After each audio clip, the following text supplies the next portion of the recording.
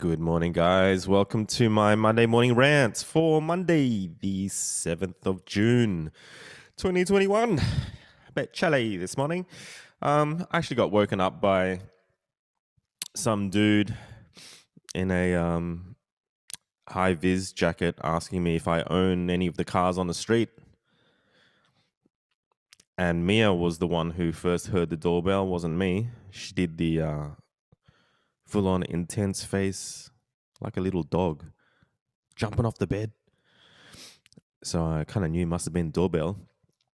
And I haven't been doing any of that retail therapy lately, so I knew it wasn't going to be another guitar or anything like that. I've been hovering over buy now buttons, but don't do it. Don't do it. It's not like I've got heaps of money to blow at the moment anyway, so just being a bit tighter than usual.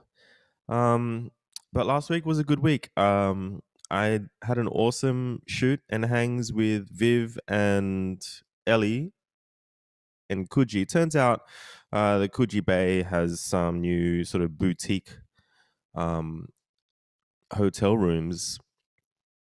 They're really cute. They're really kitschy, old school sort of style. And what's nice about it is all of the hallways aligned with photography that was taken at Selena's. And man, I hadn't thought about or heard about Selena's in so many years. Selena's was a real proper primo rock and roll venue in Sydney back in the day. I'd say back in the 90s. All the big bands that would come in from overseas would do the Horden Pavilion, do the big gig, but you'd usually find that they also played at Selena's. And that was the gig to catch, like the Horden Pavilion has always been this massive boomy box that could just never get the sound right in there. It's just bouncing off the walls everywhere. It was just shit, really boomy and bassy. And Selena's was small enough to be intimate, but large enough to hold a fair few people. I think one of the largest bands I saw there was Hole, Courtney Love, Kurt Cobain's ex-wife. And yeah, brought back a shit ton of memories. And Michael Hutchence and Rose Tattoo and all these awesome, really awesome black and white photographs everywhere, and even like a rock and roll book inside the hotel room itself. But that was fun. Got really drunk as usual. Like, I think when I hang out with Viv and Ellie both, we tend to get a little bit boozy. Ellie likes to have a drink or three. And Viv brought the Neo, Nio, Neo cocktails, but they come in these really sexy, thin boxes. And they're just a cocktail in a bag, really, but in this sexy packaging, and they're really strong and they're really good. I mean, they're very clear and colorful and taste amazing. And the last time I had those, I actually passed out. So this time, I got pretty trashed as well. But at some stage that night, I decided to go for I decided to go, right? So I'm looking for a cab, and like there were no cabs. It was pretty late. I think it was like, I don't know, 9:30, 10 o'clock, something like that. And couldn't find a cab, and I'm like, it's fucking Coogee Beach, I'm only the next beach down. So I just started walking, and I walked it home, and something really strange was going on. Like, I was really drunk, but I was so happy drunk, and I start walking up the hill, and I get to the top of the hill, and I pass a kite shop, like this dude that just still makes and sells kites. And I look in the window, and there he was, like in the corner, in the back corner of the shop. He's sitting there working on making kites at that time of night, and I thought that was really cool. And a bit further down, there's an old furniture repair place, upholstery sort of place, and it's been there forever, like ever since I can remember. And I go past there, and I see the lights are still on in there, and there's a photo of someone's daughter on the wall, and there he is, this old dude, again in the back, like in the back. I could just make him out. He was sitting there working on furniture, and I just thought, wow, these guys are like, they found their thing, you know. It's like it's late at night, and they probably should be home or um, should be chilling, but hey, they're chilling doing their thing and they're in the zone, and just made me really happy to see.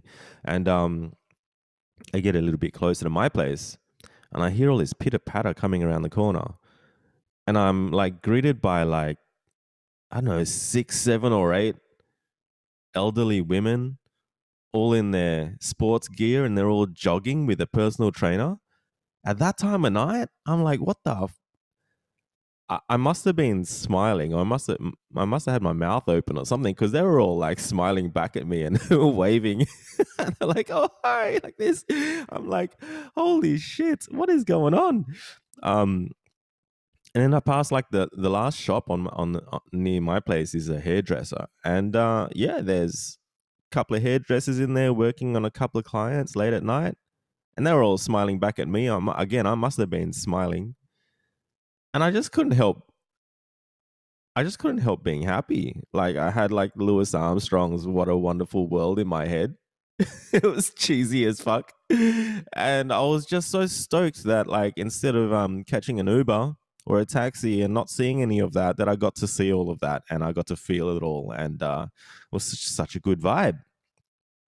Um so yeah, I was in good spirits.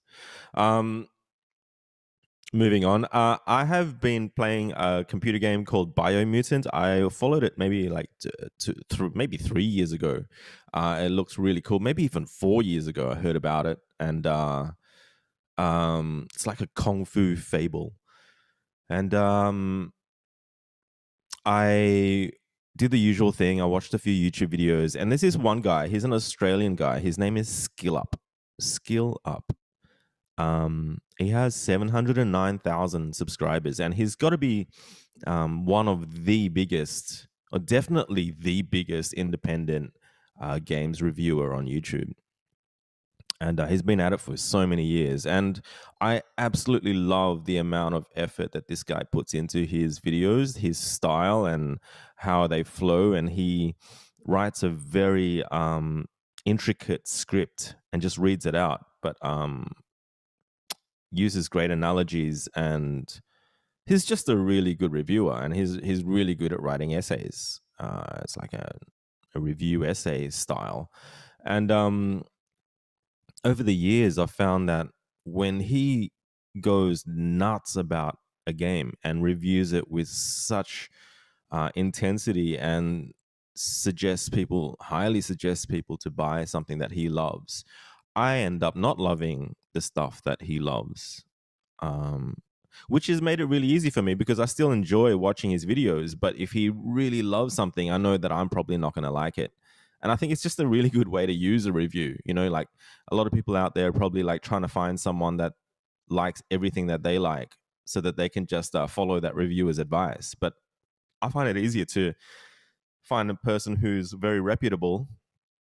And if he really loves stuff that you hate, then just don't buy it. And so he reviewed Biomutant and he fucking hated it. And I'm like, oh my God, thank God. Because I've been following this game for so many years. And if he was to really love it, I'd be really worried. So I bought it, and it wasn't cheap. You know, it was $100. And I've been loving it. I've been loving it. It's not one of those games that you cram in like hours to level up or nothing like that. It's just it's like a kid's game. It's like a fable. It's the only way I can sort of explain it. It's like a fable. You can pace yourself, and it's got a narrator. It's a really endearing, sweet game. It doesn't feel violent whatsoever. It just feels like it's full of life lessons in there. It's very zen. Yeah, it's a really zen like game, and I really like it. I'm really enjoying it. I've put like 13 hours or so into it, and I'm not in any kind of rush to finish it. It's just one of those little things that I pick up for an hour a day, and explore and chip away at, and it's really cool. Um, Moving on, I put a call out on Facebook, which about my photography, and I don't do this because obviously over the years I've come to realize that the work that I do is not really accepted by a lot of people. I mean, even on Reddit over the last few years, I've had so much of my stuff removed. Um, when I comment on other photography Reddits, people on the internet, especially on Reddit, tend to be good stalkers. So they find out who I am and what I do, and they're like, "Oh, he's only on here to promote his Patreon." But hey, I'm a fucking legitimate photographer as well, so I'm allowed to post um, shots from Africa on a photography subreddit. It's not like I'm promoting my Patreon at all. I'm just a photographer promoting my work. Um, so yeah, it's been really tough, like in getting banned on Instagram and all that kind of shit, whatever, right? But there's been a Facebook group that's a commercial one where it's more about New South Wales, sort of Sydney-based models, designers, photographers. It's a Facebook group that allows people to post up jobs, basically, right, and look for talent, whether it's paid or TFP or whatever. And I've seen dramas unfold there, and I've seen a whole lot of stupidity on there, and over the years, and uh, I've never posted anything. Um, but I took a risk. I was really constructive in what I wrote, and I even left a note at the bottom to say, moderators, if you don't um, believe that this suits your Facebook group, then I totally understand. Just delete it. But one of the moderators actually got back to me, which was really cool. And I had to make a few adjustments. They wanted me to remove the fact that some of my clients work in the adult industry or in the sex industry. And I don't see why.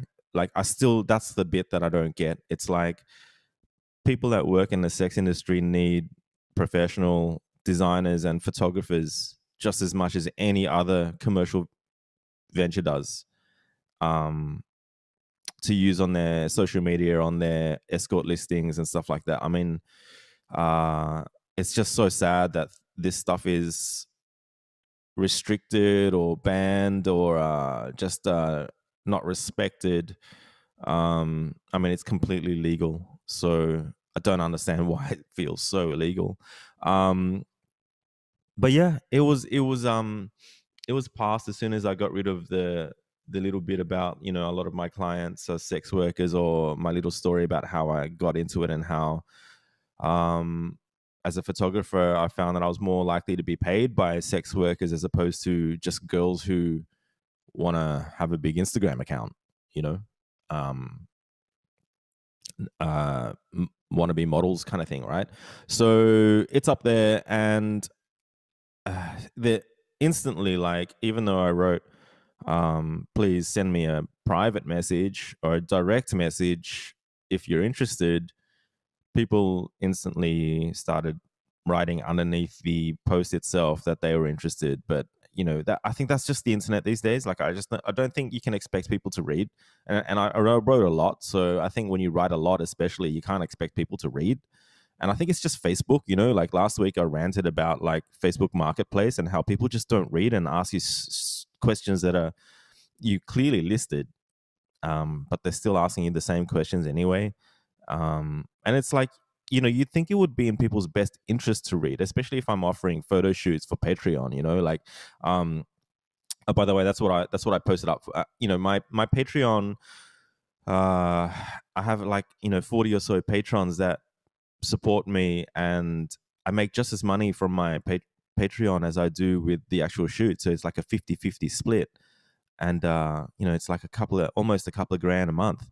And these guys are paying like $50 US a month to see my artwork, to see my work. Like they're getting shots every single day. Every single shoot I do about 50 or so shots, and I can only use like 3 or 4 of them on Instagram. The rest of them are just um against the rules, so I post them all on Patreon. And I'm so grateful that that $50 US a month it's a lot of money. It's more money than I could afford to pay someone, and I'm just so glad they're not throwing it into a porn site. Like they're not paying $50 US a month for porn. They're paying for my photography. It's fucking unreal. Um, um, I really appreciate the support, and so yeah, I want to shoot more people. Like they see a lot of Viv, they see a lot of Abby, and like they see a lot of the usual suspects, and I'm like, that's not a bad thing, but I want to shoot more content, varied content for them. So that's what the call out was for, was to say, look, I'm more than happy to do some free shoots this month. Um, but there's a catch, and the catch is that whilst the photos are yours to keep, the final edited photos are yours to do whatever you want with them. I want to be able to use them on my Patreon. So that's why I negate my fee. You get your 30, 40, 50 edited photos. I get to use them on my Patreon, and you can do whatever you want with them. So yeah, it looks like I've got like 4 or 5 girls lined up already. It's going to be really busy times again, lining them all up as of next week. So I will be busy shooting again. I'm going to have to pick the pace up. I've slowed down a lot on how fast I edit photos, but I'm going to have to pick that pace up again, which is fine. I can get in the zone. So yeah, another thing, just in relation to my photography, I posted up a photo that I took of Viv last week in between some blinds, like sort of voyeuristic style. And then it reminded me of like when I first did it with Rosamina many years ago. So I posted up that photo, and it got a lot of comments. A lot of people like my older stuff. And one guy, Paul Petch in particular, he's a great sort of outdoors photographer from New Zealand, and he mentioned that because he knew the photos and he remembered them, and he said he preferred my old sort of more artistic style than the newer stuff I'm doing. And it reminds me of that Regurgitator song, like, I love your old stuff better than your new stuff. And it's like, I agree. Like, I agree that I was much more artistic with my photography at some stage, especially working with artists like Kasha Zhu and Rosamina, just real amazing models who definitely art nude models. Not like I wouldn't call that the sex industry or the adult industry. So I think the sexual charge, if there was one back then, was much more subtle and than it is now in my work. So that got me thinking. I really am primarily an artist, and I would like to go back to doing more artistic shots. While I still find my work artistic, especially the ones that are really in the moment, and I'm not framing as hard, and I'm trying to get those off the cuff shots or those happy accidents where I get a shot and it captures the vibe and it captures that in the moment kind of thing, the concept of being in the moment. It just captures it so well that I love it more than the shots that are completely in focus and framed well. I'm still doing that, but again, a lot of it is just too rude to post because there's nudity in it, so I can't post it anywhere. So again, the guys on Patreon tend to get my best work. So yeah, maybe I'll take a step back and which everyone's got to do it every now and then, right? You got to take a step back and look at yourself and figure out where you're at. And speaking of a step back, I've kind of realized that in all 30 years that I've been playing the guitar, I've been holding the guitar pick wrong. I hold it really strange. I don't know if you guys can see this, but like, like, like I hold it like that. That's how I hold my pick. And you're sort of meant to hold it like that. You're meant to pick like that instead of like holding it like that. So I don't. It is a huge change to go from 30 years of holding it like this to like holding it how you're meant to. And it's no wonder that I've never been able to do pinch harmonics, because you can't do a pinch harmonic from holding a pick like this. You've got to hold it like this so that you can use the scrape the string with the edge of your thumb. And so yeah, the other night, just over the weekend, I started holding the pick correctly, and man, I'm doing pinch harmonics by fucking accident now. I mean, I'm doing them all the time. I'm like, oh my god! And there's more feel in the sound. When they say tone is in the fingers, man, a lot of it's how you hold your pick, hey, and how you attack the strings. So, um, it's a huge step backwards to undo your bad habits. It's so hard to do, but it's a huge step backwards. But it's only going to be many, many more steps forward if I learn how to hold a pick right. And I know there's no exact right or wrongs. You know, sometimes people just uh, have a unique way of doing things, and that's okay. But I know that if I learn how to hold the pick right, I'm going to get even more tone out of my guitars, and I'm going to be a better player. So I'm excited. I'm excited to go back to go forwards. Um, it's a really, really annoying one, but I'm going to stick with it. And I'm really excited to see where I'm going to be in a couple of months from now when it becomes second nature, and I'll be able to do more things and have more tricks. So yeah, I'm going to leave it at that, guys. I've got photos to edit, and gonna hop on socials and talk to a lot of people about the process of organizing a shoot. You know, that whole bring a suitcase of outfits if you have to. Don't just bring the one. Like I like having choices on the day, and to not really necessarily organize a theme for a shoot before the shoot, and just to see what models have brought and what accessories they've got, and just what the weather's like and what the vibe is like, and just do stuff on the fly. I kind of like that. So I think it's going to take a little bit of time. That's why I've given it this week to just talk to these models who are interested in shooting and just figure out where they're at, what they're expecting. You know, a lot of the time, if they have a particular image they want to go for, I'm all ears. I'm more than happy to try. Um, should be an interesting week. And I hope you guys all have a good week. I shall catch you guys in the next one. See yous.